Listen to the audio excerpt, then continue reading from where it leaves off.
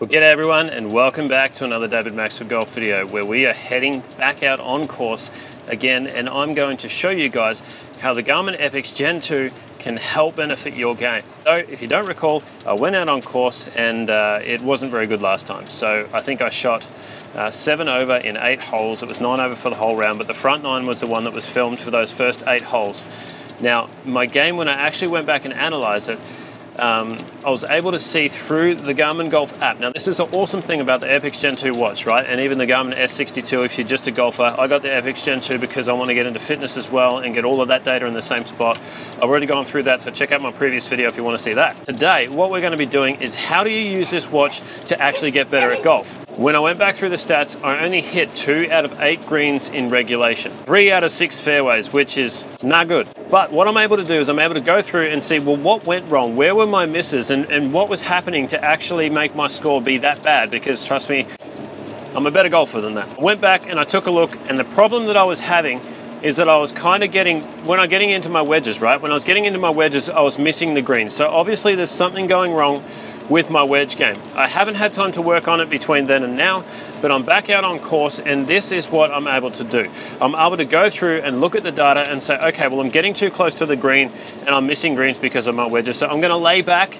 The plan of attack today is just to lay back a little further, have like a pitching wedge, a 9-iron into the green instead of a 56, hit more greens in regulation, give myself more birdie looks, hopefully better scores. Let's do it on the first tee. All right guys, so like I said, the plan today is to lay back a little bit. Now, we are off the 10th, not the 1st, so we've had a bit of a change of plans there. I'll explain that in a minute, but right now, it's just gonna be 3-wood in play over the bunkers. That's a really nice strike, and that will be perfect. Perfect. Great drive. So guys, like I mentioned, we were going to go off the 1st, but when I got there, found some mates on the 1st, so we went and played the front 9 first there, and let me tell you, it's enjoyable to go out. I didn't play that well, but it's enjoyable to go out and have the camera off as well, and just play with some mates. So, but I do love doing what I do. I do love vlogging. I do love getting on YouTube, getting out here on course, and working on stuff. So I was able to work on it on the front 9. So this is very much, I am warmed up. There's no excuses, and let's see how we go. Well, I mean, we hit a great tee shot there, literally in perfect position. Okay, so this is what I love about the Garmin watch. So we can see that it says 101 in the middle, 112 to the back. That's quite a bit of difference. So I can go view green, and I can actually change it to where the pin location is, which is up the back 106 meters, which is about 17 yards or something like that. And that's going to be a gap wedge for me. So my gap wedge typically goes about 100, but we are downwind slightly.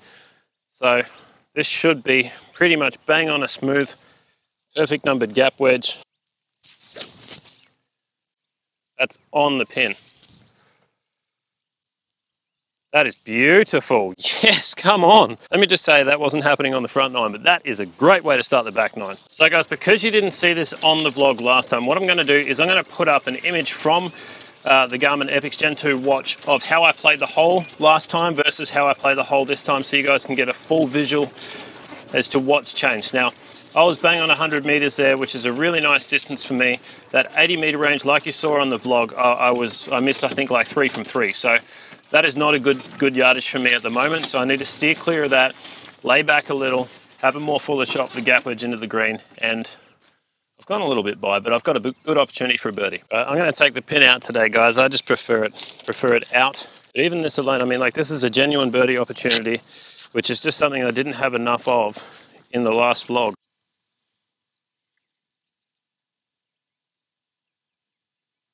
Oh my goodness.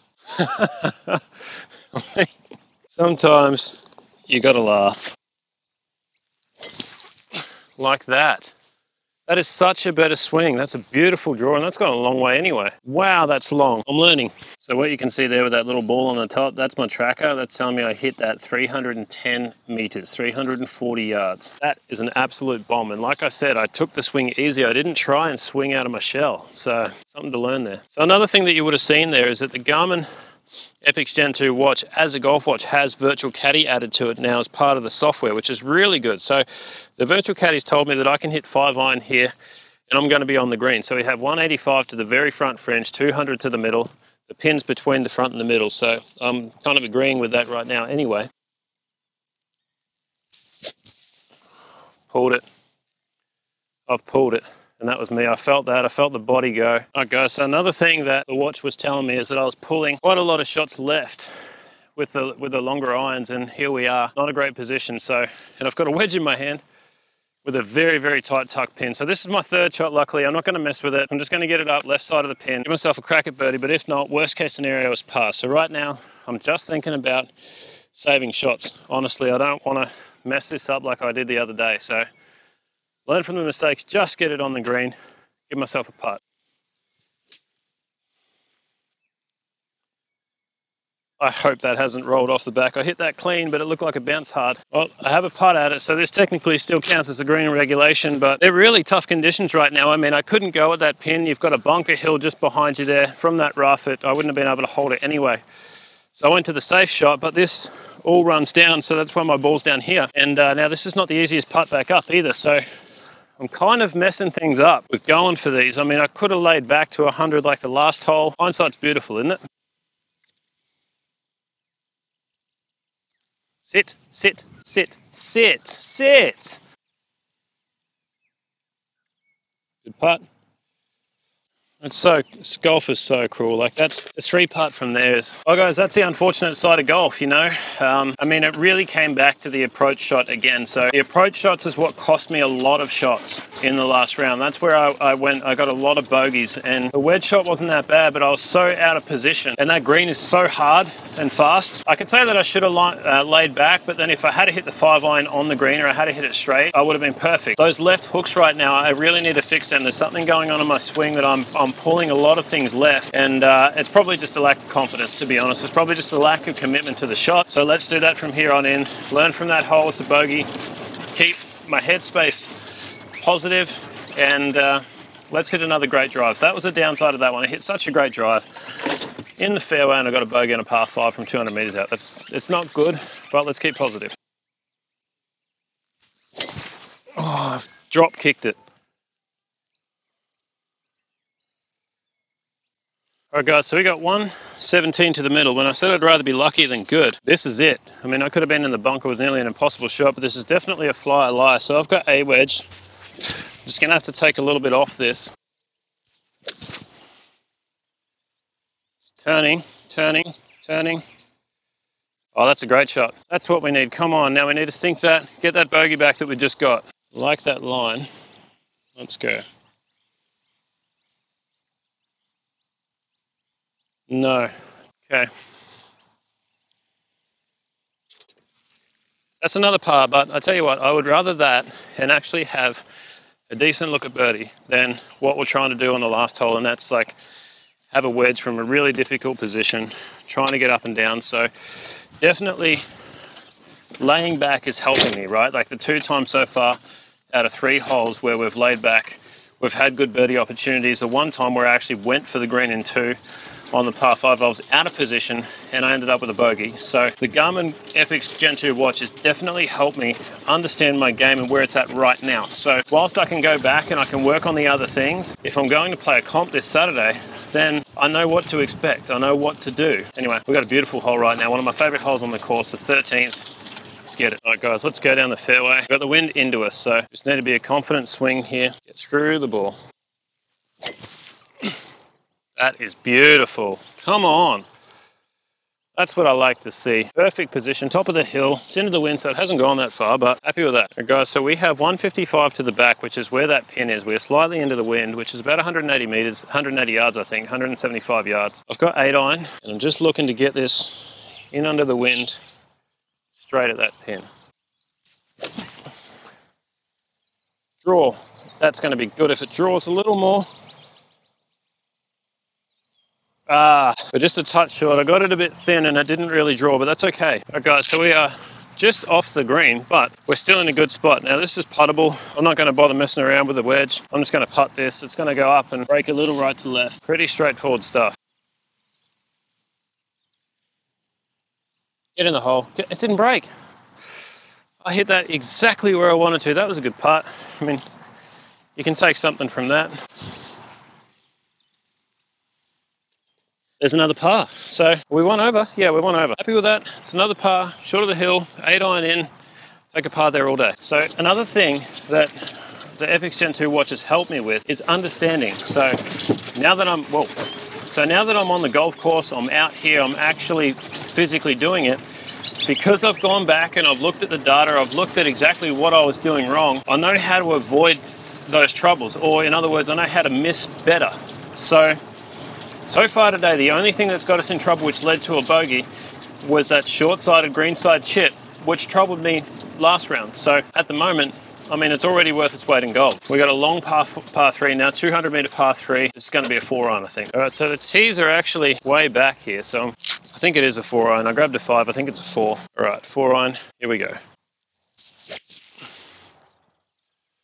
That is beautiful. Drawing back nicely.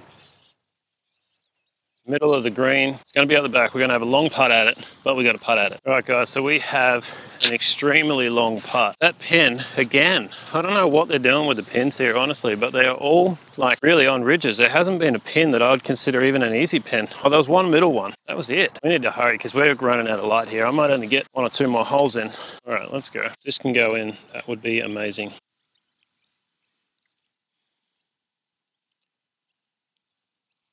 Do it. Do it. Do it. Do it. Come on. Oh, yes! Oh my gosh. I was just about to say, are you kidding me? I thought it just hung up on the lip. Come on. That is a massive putt. Yes. That's how it's done. That gets us back to even. What a putt. Far out. I think that's the longest putt I've sunk here in a long time. Let's quickly get to the next hole. All right, guys, we have a long par 4. I'm trying to get this in. Hopefully the light's okay on the camera still. Let's go. Basically, just straight up the guts. Getting through the ball. Oh, that is hammered. Absolutely hammered. That's the best driver today. That's a bomb. Yeah, baby. Come on. We're on a high. We're on a high. Let's ride it. So we have 130 to the middle. So 129, actually. I'm going to go pitching wedge. And, oh, I've duffed it. No. I might be on the very front of the green, but that's no good. Okay, so I was carrying on about the shot and I didn't hit it well, but I have managed to roll up here, so I've got a decent look at it. That way, that way, that way, that way, that way. No. Great pace. That's a par though. I'll take that par. Let's see if we can get one more in. All right, guys, we got driver. I really hope you can see me. This is starting to get really quite dark, so this is definitely going to be the last hole we're going to be able to fit in. But I hope you can see the benefit already of having the Epix 2 Gen 2 watch. Is just course management has already gotten a lot better. Let's go. Don't know. So guys, this will definitely be our last hole because it is so dark. But I hope you can see the benefit of using something like the Garmin Epix Gen 2 watch, because I was able to go back from a really bad round, see where I went wrong, what were my weaknesses, like what were the weak areas that I really need to stay away from until I can practice. Now, I've stayed away from them today. I haven't had one shot from that 80-meter range at all, and I'm even par. So being able to go back, actually see those things, have them in your head that you need to be careful in this round of these distances, at least until you go back and practice them, gain some confidence with them, then sure, hit those distances from the course. But even though my confidence was low, I'm able to come out here with confidence knowing that I know where to stay away from, and it's really worked. Honestly, it's really worked. So props to Garmin for having that technology available. It's incredible. Okay, guys, so this is probably one of my favorite distances. So this is 45 meters. More than happy with that. I'd much rather 45 than 80, and I've got a 60 degree. So we're just going to get it up there, get it nice and close on the green.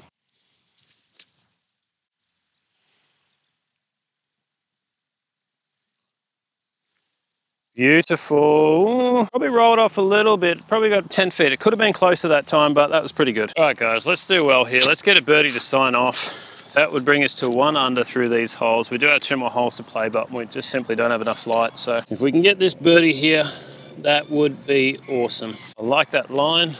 Just got to hit it end over end, and it should go in the hole.